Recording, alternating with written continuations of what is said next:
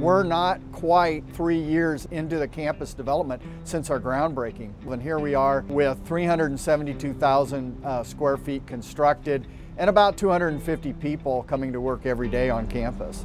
Everything you see here is a partnership between multiple entities. So the university, of course, is a major partner.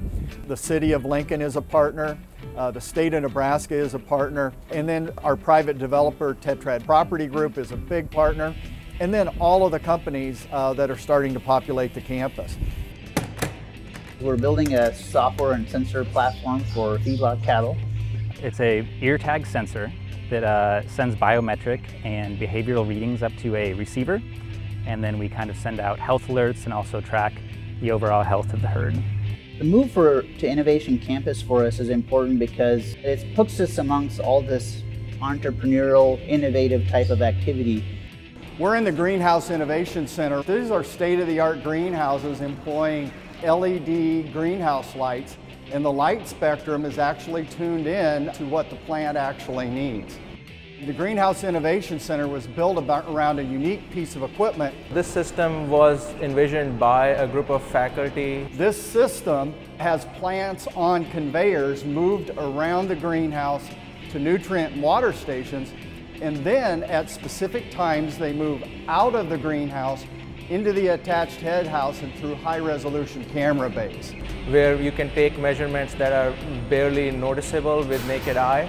There's only a few facilities like this in the world. UNL is one of the first universities in the United States to have a facility like this. A system like this really accelerates our research, so we can do a lot more very, very quickly and more precisely than we could without such a system.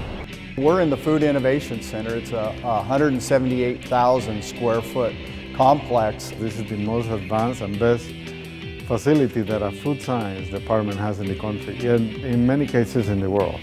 Pilot plants, laboratories, teaching facilities. It is state-of-the-art and absolutely wonderful. Great facilities both in the product development lab as well as everywhere on campus. By having the food processing center here, working with the product developers, with the faculty that is doing applied research, it attracts companies. Well, we're thrilled. We have one international company that's already been announced, Food Dreams Made Real. Their brand is Suji's Cuisine. New Tech Foods is another great example of a company that's located here to do research. One of the benefits is as we attract more and more companies, is jobs. This is creating employment and name for the state. It helps the whole state prosper economically. The students of the university are a big winner. The faculty are a big winner. Number one is the citizens of the state of Nebraska. They're investing in this campus for a brighter future.